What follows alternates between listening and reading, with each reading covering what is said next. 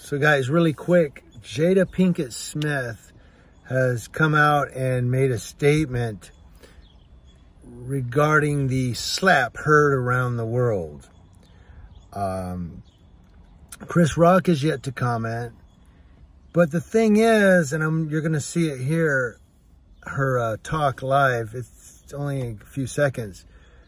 But I don't believe, in my humble opinion, that she offered any type of apology for Will Smith slapping Chris Rock. There's no type of apology there. And she's definitely not forgiving Chris Rock, it seems, in her statement. Like, she's basically saying, you know, well, I don't want to read too much into it, but basically, it didn't sound to me like there's any type of accountability there. See what you think. My deepest hope is that these two intelligent, capable men have an opportunity to heal, talk this out, and reconcile. The state of the world today, we need them both. And we all actually need one another more than ever. The actress reflected on the moment during her Facebook show, Red Table Talk.